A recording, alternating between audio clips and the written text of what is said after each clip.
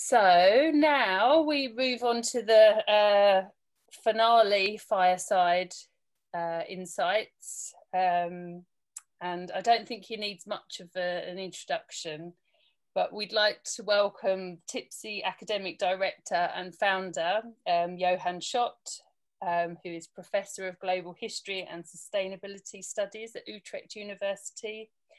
His research, along with Professor Ed Steinmüller's, launched the consortium and continues to inform the co-creation principle at the centre of it. Johan works across all TIPC experiments and describes TIPC as a cognitive space for inspiring and creating transformations. He is central to the European Institute of Technology's Climate Knowledge and Innovation Community Project, MOTION, of which TIPC is a partner. And he's joined by his colleague in that, Cristian Matti, who is Transitions Hub Lead at Climate-KIC. Cristian works at the Science, Policy and Practice Interface for Innovation and Sustainability. He's been coordinating the MOTION project, and he has a lot of experience of working together with academics on the sticky topic of co-creation. So Cristian and Johan, welcome to your Europe-wide Fireside. I know you're going to be discussing what co-creation really means in practice and why it's so necessary for transformation. So welcome, over to you, Johan. Thank you, Geraldine. And welcome to Cristian, of course, on my behalf. Cristian, perhaps the first kind of opening question, can you tell a bit more about your work and also why you were interested as the leader of the Transition Hub to work with TIPC? Thank you, Johan. So my work is trying to find actually in a space where we can bring new knowledge into the policy arena. And we are trying to facilitate this kind of exchange in terms of an organization that is trying to promote systemic transformation, and it's in Europe. So we have to deal with the kind of the multi-level governance of Europe, the cities, the regions, and the complexity. And the Transitions Hub is actually trying to embrace that complexity rather than running away, because we do have business people, managers, and we need to convince them that they need to embrace complexity and make something with that in order to solve problems. And for doing that, you cannot just work in a cycle, but doing the same things. And working with science and with academics is a way to bring new ideas and new elements to think in a reflexive way and to move forward, and trying to avoid working in silos or working in the short term. So that is what we do in the Transitions Hub and what we have been doing in the last 5 years. And that's why we are interested in working with TIPC, because there is this kind of different pillars about experimentation, research, evaluation that work together in terms of opening a new space on bringing science to policy making. Okay, thank you. Perhaps you can give some practical examples. You know, in TIPC we work on the idea that we have to overcome transformational failure, and we have introduced the idea of that a theory of change approach could be useful, but coupled with transformative outcomes. And I know you have been trying to work with this a bit in practice. And can you tell something about that experience? Yes, actually, our main challenge right now in terms of what is happening in Europe regarding new multi-year framework, funding framework, is trying to understand how you put things together. And something that we have been doing in the last years is exploring some countries like Slovenia and Bulgaria to put things together. So especially with topics like circular economy. And it's kind of very attractive to use transformative outcomes to to explain in very simple way what is a transformative process in countries that do not have an expertise of having cabinet meetings. So they do not know how to work together. They just work in silos. So they really need to start understanding the kind of process that they need to activate to create that transformation. And how to make it practical. It means that those processes lead to some kind of transformation at many different levels, not just at the ministerial level, but in terms of how they relate with industry and society. So that is what we are doing. It's like using concepts as synonyms of probably what means shielding or circulating or brokering, to make them understand that they do not have any kind of alternative way. They need to work together, and they need to also work in a different way. And for doing that, we need to say, it's not about new practices, it's not about new tools, it's about activating long-term process to change things, and you don't know what is going to happen. So then the idea of policy experimentation actually is part of that, explaining, well, experimentation is a process that you need to activate to generate new things. So that's the way that we are trying to translate the transformative outcomes in terms of the challenge of transforming the policy making in practice. Okay, thank you. Well, we have been working together in the so-called Motion project, which is a sister project to TIPC, or TIPC is a sister project to Motion. Depends how you see it. But can you talk a bit about your own role in this? Because, you know, in this project, we also have practitioners and academics. And, well, how would you describe your own role in this process? Well, that's a good question, actually. It depends of the day. I could be a facilitator or can be a sheriff somehow, okay?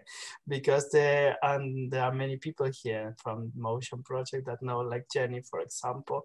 So Motion is an innovation project, and all the partners are academics. So I really need to let them know that the results of a project like Motion is facilitating potential services in the future to facilitate monitoring and learning activities in cities or regions.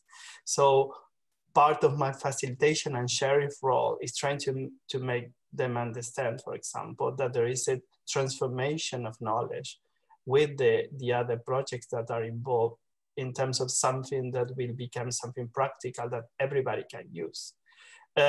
So there is this kind of, and we have many discussions on that with you, Johan, about the translational research approach that could be very popular in medicine, but we are using this in social science.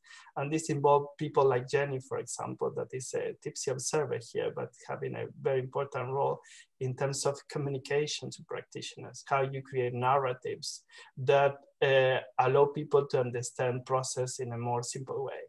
So that's part of my role, is trying to activate these kind of elements, like, for example, communication, or producing practice-based knowledge that can be used as kind of a practical tool in the future. Okay, I think in a discussion we had, we defined co-creation as negotiating meaning. Yeah. And I think that's a kind of nice expression, because it does mean that understanding matters. Yeah. Understanding influences action.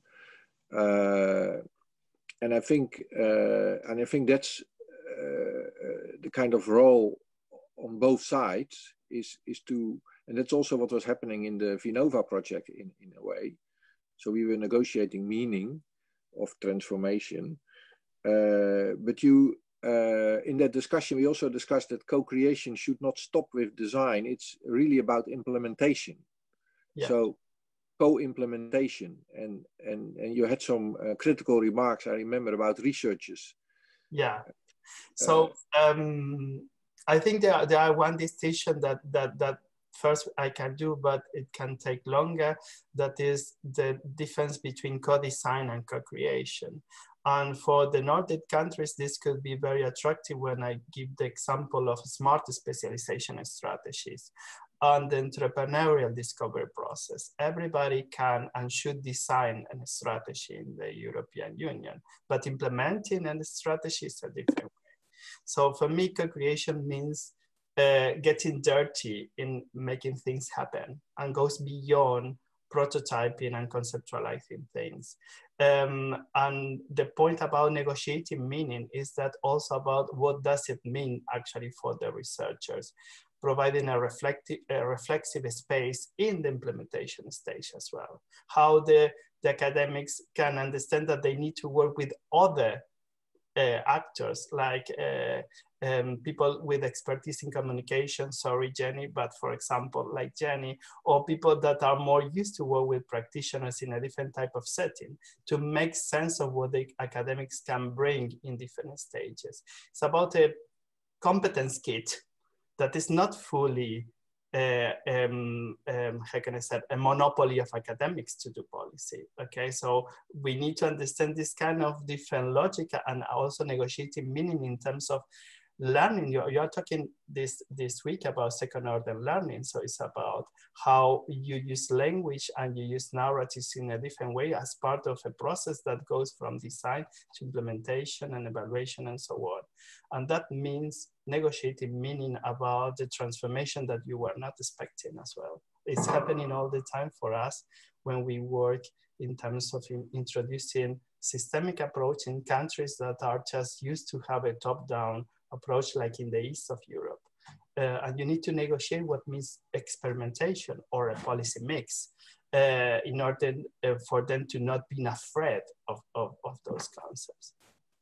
But would you accept it? Because for me, as an academic, when I participate in design or implementation process, in a way, I want to be myself. I'm an academic who's interested in concepts and ideas, and I see the participation in the project as my research. And I'm happy to contribute, of course, and listen to the policymakers, but I also expect them to be happy to, try to understand my ideas and concepts. I think there is a point there about that you need sometimes to identify that the potential curiosity and willingness for having solutions from the practitioners needs to be stimulated. Because if they want to work with you all over the process, you need to make something with that curiosity. So you need to create a dialogue that is useful for your curiosity and for their curiosity to have a kind of a learning process.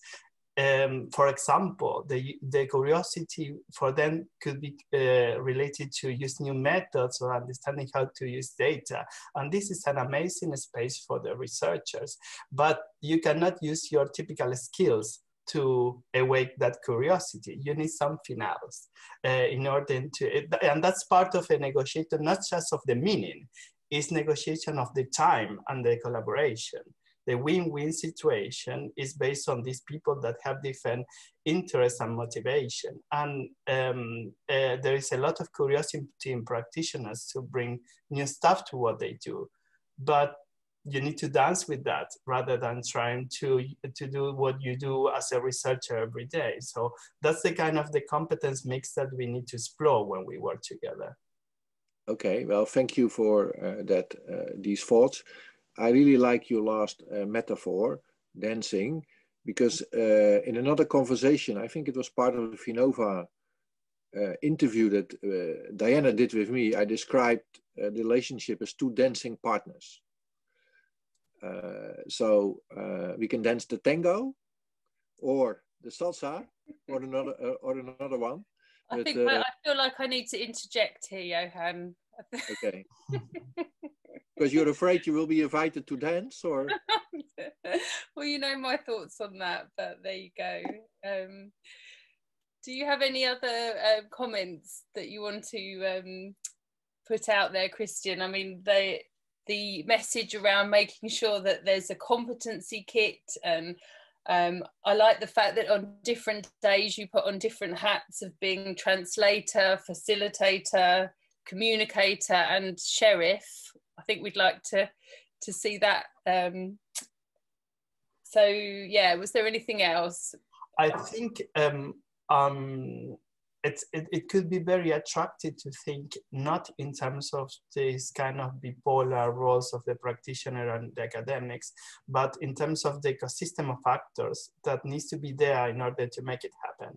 Okay, I just put the role of sheriff for myself, and I consider myself someone that do apply research. Okay, but without the managers that I have, or people that work in communications, or the industry or business that help me to understand that this is less useful than these kind of things, I cannot bring what I bring to the collaboration with TIPC. So I think we need to expand a little bit about the different type of actors and competence that needs to be there to make this kind of transformation and science and practice happen. It's not about two actors. It's about more than one. It's about different type of competence. If you do not have this kind of competence diversity kit, it's going to be very difficult to advance or maybe capitalize the investment that you are doing. Okay. Thank you. Thank you, Cristian and Johan, for that final finale. Some excellent ideas coming out of that we can all contemplate tomorrow. Embracing complexity, not running away from it. Yes, so I think we've heard that co-creation takes a lot of work, a lot of time, a lot of commitment, and a lot of funding as well. So to reframe our challenges, to find our way back from being lost, as we've heard. And one of the things has been empathy, being able to be open to other people's perspectives and seeing the positions from which they are coming from. We've heard that co-creation depends on trust between partners, and building trust is essential to be able to navigate through that uncertainty.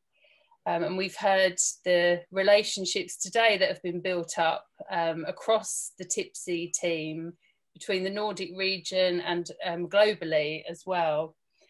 So both sides having trust means that they can have faith in the process, and to understand each other's intentions towards activating long-term processes for transformations. So tonight's been an excellent example of all that, and I really hope that you've enjoyed it all as much as I have.